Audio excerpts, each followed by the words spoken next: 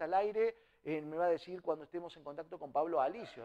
Bien, vamos a ir entonces vamos a ir directamente, vamos a viajar virtualmente hacia el norte del Valle de Punilla. Nos vamos a ir hacia la localidad de La Cumbre, como habíamos anticipado. Vamos a hablar con el intendente Pablo Alicio, cómo ha tomado esta localidad justamente que es por excelencia turística, vive con mucho del turismo de la naturaleza, con una ciudad sustentable, por cierto, y vale destacar que la localidad de La Cumbre ha sido una de las ciudades de Punilla que ha tomado o que ha sido una de las primeras en flexibilizar con respecto a las medidas que van tomando desde el nivel nacional.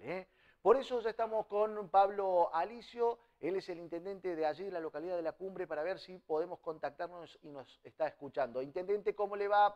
Buena mañana, gracias por estar del otro lado. Buen día, Jorge, ¿cómo estás? Bien, gracias, Pablo. Bueno, sin lugar a dudas, sabemos, La Cumbre es una ciudad netamente turística y imagino que se ha tomado más que bien estas nuevas flexibilizaciones que se han dado desde el gobierno nacional. ¿Qué lectura hace usted al respecto, intendente? Por supuesto que sí, las tomamos con mucha expectativa, contentos por ir volviendo de a poco a esa normalidad tan ansiada que deseamos todos, con eventos que tenemos por delante también para ofrecer al turista que se llegue a visitar la cumbre. Hemos visto cómo a partir de la pandemia también se ha cambiado un poco la modalidad del turismo. Hoy vemos gente todos los fines de semana, visitantes a nuestra localidad todos los fines de semana que vienen a disfrutar tanto la gastronomía, las actividades deportivas, turísticas y culturales que ofrecemos. Así que bueno, contentos por lo que viene, esperando que sea para adelante una muy buena temporada. Sabemos del enorme esfuerzo que ha hecho el sector privado durante todo este tiempo y bueno, desde el municipio tratando de acompañarlo en todas estas políticas de gestión también turística que tenemos en la localidad. Bien, Pablo, bueno, se hablaba de el tema del uso del barbijo también a nivel nacional. El gobierno nacional permite de alguna manera terminar con la obligatoriedad del uso del barbijo en la vía pública, digamos, al aire libre, pero Córdoba señalan, o los asesores, mejor dicho, señalan al gobierno provincial que por ahora todavía sigue siendo obligatorio al aire libre, en la vía pública. ¿Qué lectura y cómo lo trabajan ustedes allí en la localidad de La Cumbre, este tema del barbijo?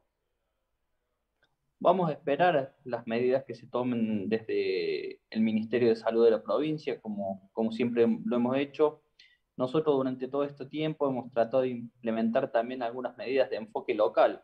Claro. Cuando la situación la veíamos un poco más complicada, avanzábamos en restricciones y cuando veíamos que podíamos darle un poco de aire a nuestros vecinos, de avanzar en alguna flexibilización que permitiera también el movimiento tanto económico como social de la cumbre, también lo hicimos. En este caso, creemos que estamos en una situación inmejorable hoy con solamente un caso activo en la localidad, fruto del enorme esfuerzo que está haciendo el personal de salud hace ya un largo tiempo, de esta campaña de vacunación que avanza a muy buen ritmo, con el esfuerzo también del equipo de vacunación de nuestro hospital municipal, gracias también al esfuerzo conjunto y el trabajo con el Ministerio de Salud Provincial y con el Ministerio de Salud Nacional, que hace un enorme esfuerzo para poder traer las vacunas.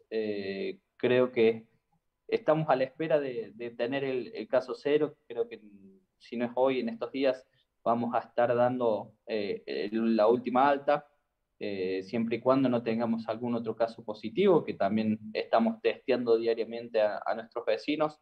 Así que bueno, esperando que estas situaciones, estas flexibilizaciones se puedan dar y creo que hay que discutirlas en el ámbito que siempre le hemos discutido, que es en la mesa provincia-municipio junto a todos los bloques de intendentes. Qué buena noticia, intendente, ¿no? De que en cualquier momento van a tener 0 casos activos allí en la localidad de La Cumbre, que en un principio, cuando había arrancado la pandemia, La Cumbre había tenido sus casos positivos y después, con las distintas medidas que han ido tomando ustedes, han logrado frenar ese avance y evitar que sea numerosa la cantidad de casos positivos. fue un trabajo que seguramente también mancomunado, provincia, ustedes, municipio sobre todo, y también la colaboración del sector privado en todo esto, en la lucha contra la pandemia, ¿no?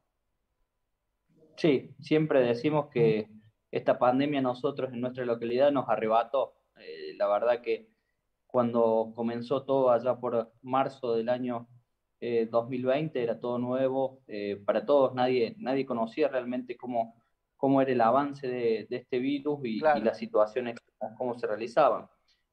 Nos costó mucho al principio, fue muy duro para nosotros, pero bueno, después con diferentes decisiones que fuimos tomando, con el avance, con el acompañamiento de los organismos de salud, con el acompañamiento sobre todo de nuestros vecinos que hicieron caso a cada una de las medidas que se iban implementando para el cuidado de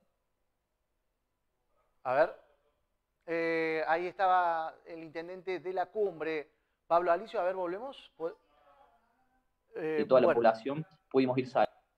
Ahí se escucha bien, ahí perdón. está, ahí lo estamos escuchando.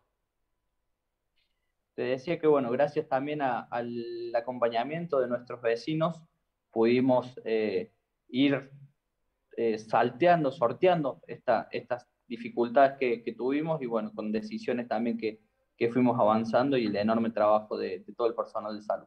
Bien, intendente, por otra parte, cambiando un poquito del tema de la pandemia, hay una muy buena noticia también que han implementado ustedes y está relacionado al programa de la casa propia, ¿no? A este programa que están coordinando, que están trabajando y que ya hay varios vecinos que pueden acceder al mismo. ¿En qué consiste y cómo se ha implementado allí en la cumbre?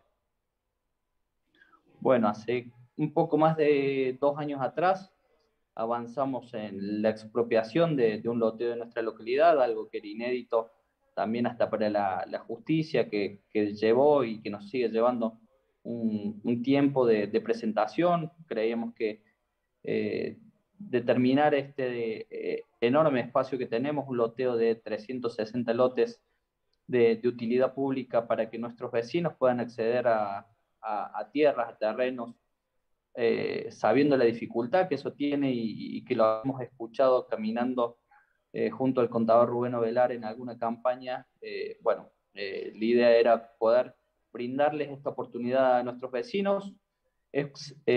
Avanzamos en la expropiación de un loteo, avanzamos en un sorteo en donde nuestros vecinos se pudieron inscribir con algunos requisitos, tener más de 5 años de residencia en nuestra localidad y no tener ninguna otra propiedad a su nombre.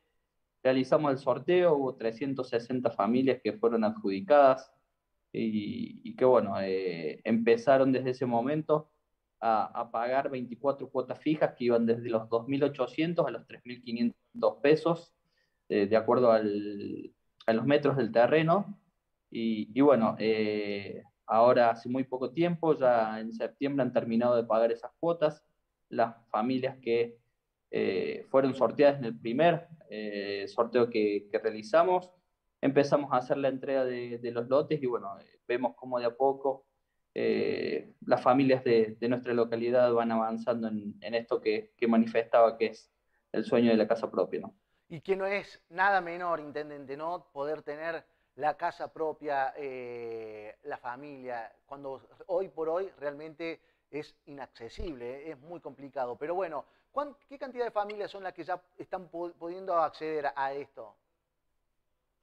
De los 360 ya hemos entregado 50, pero bueno, ya están todos para la entrega. Todas las semanas vamos avanzando en entrega.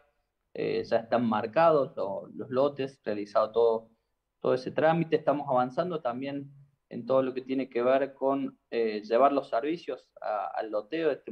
Hemos avanzado ya en la obra de agua, que pertenece al municipio, que es a través del municipio el servicio y bueno, también en un convenio con la empresa provincial de energía de Córdoba para que se empiece el tendido eléctrico. Intendente, desde ya muchísimas gracias por este contacto, que tengan una feliz primavera y que bueno, con todas estas flexibilizaciones que se pueda permitir y reactivar todo el turismo que es tan necesario y que es tan buscada la localidad de la Cumbre por los turistas para poder descansar y disfrutar de los servicios que ustedes ofrecen. Que tengan un excelente día, Intendente. Muchas gracias, Jorge. Igualmente, muchas gracias por la comunicación. Hasta luego. Ahí estaba El intendente Pablo Alicio de la localidad de la ciudad de La Cumbre, con estos detalles, las flexibilizaciones, cómo reactiva el turismo en esa localidad.